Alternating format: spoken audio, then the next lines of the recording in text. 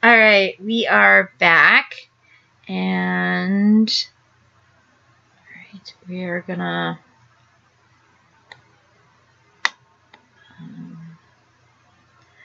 right. So we're gonna open the audio window, and we're gonna bring that in.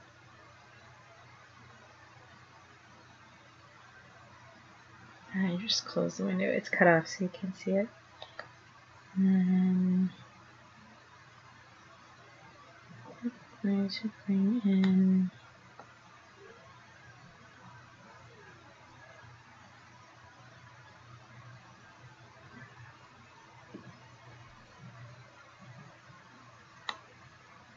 okay.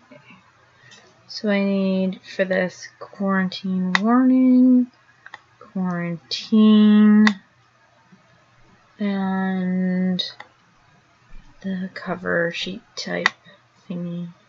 I normally put these two type in a different folder, but I'm trying to make things a little go faster.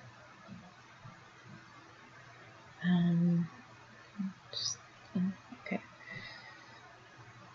So, oh, and I need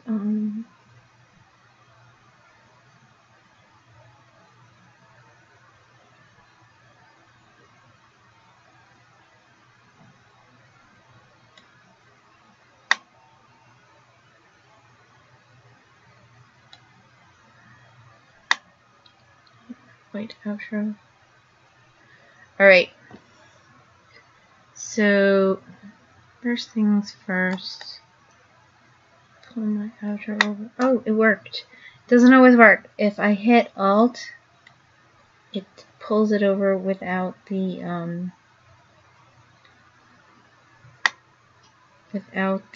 sound. Alright, I'm gonna pull over the sound. Pull over background sheets. Expand it. It doesn't usually come out that small. Alright. Just that. Let's see. Use those. And then I'm just gonna listen to it. I actually won't bother recording this.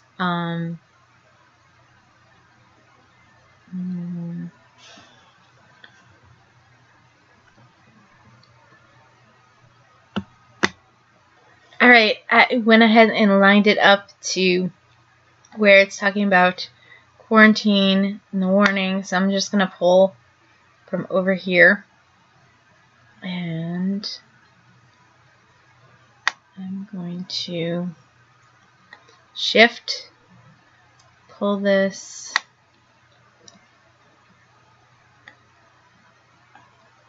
and I don't know how big I want it to be.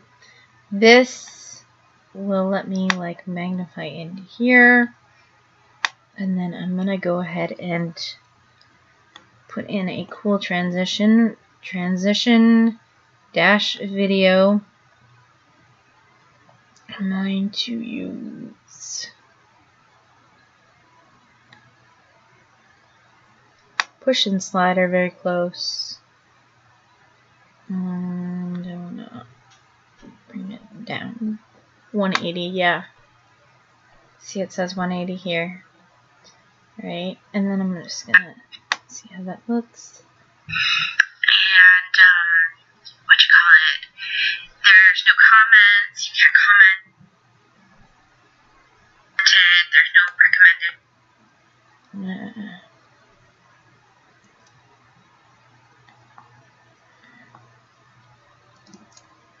That's the transition. I just took it off. Yeah. Unmagnify this, because I don't think I'm going to want a lot of it. Let me re-magnify it. It's going to magnify around where this is. So if you don't have this lined up where you are working, it's going to jump when you magnify. So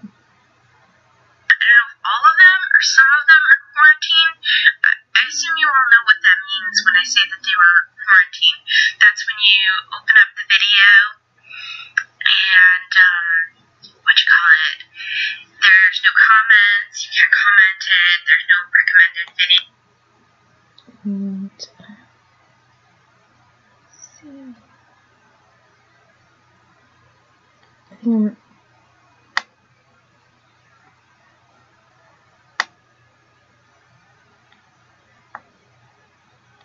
So this is just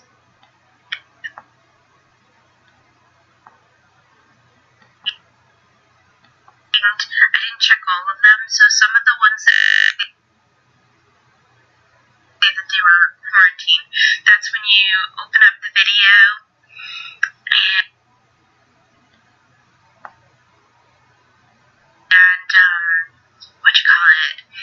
there's no comments. I'm gonna go ahead and move this. I'm gonna get a little smaller. Oops.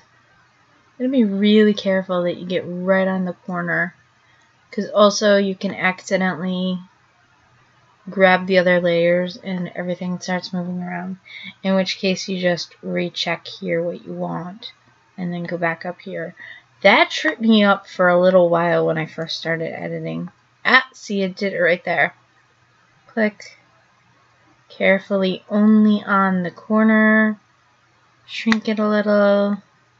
Move it. Right. You can't comment it. There's no recommended videos. It's just like this eerie quarantine. You can't click their name and get back to their actual account. You have to use the back button. You can't share from a share button. You have to use the link in the browser.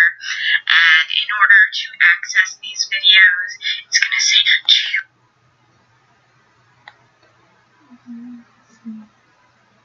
Okay, so I'm going to put the transitions on.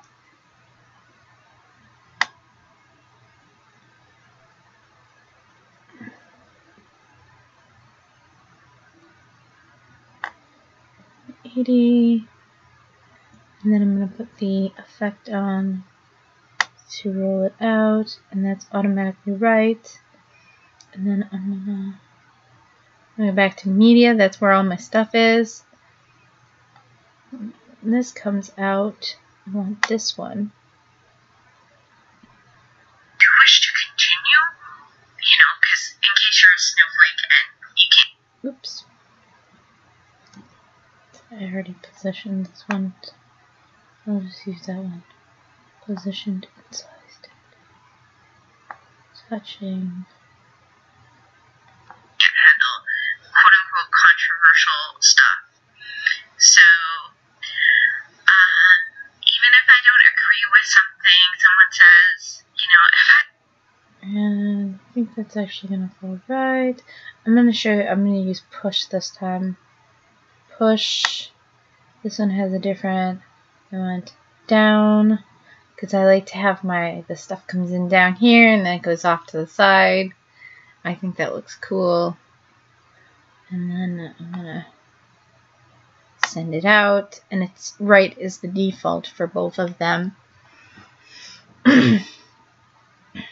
So I think that's pretty much it. And then I just need to transition into here.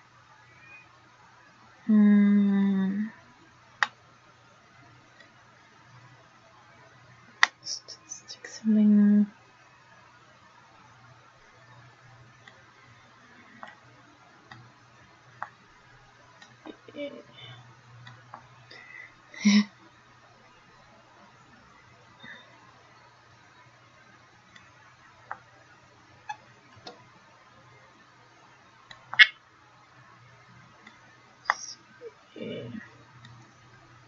There we go. And I'm just going to see how that transition looks. People are searching for him and they don't know he's on Minds. I will tag his Minds in the description. Cool.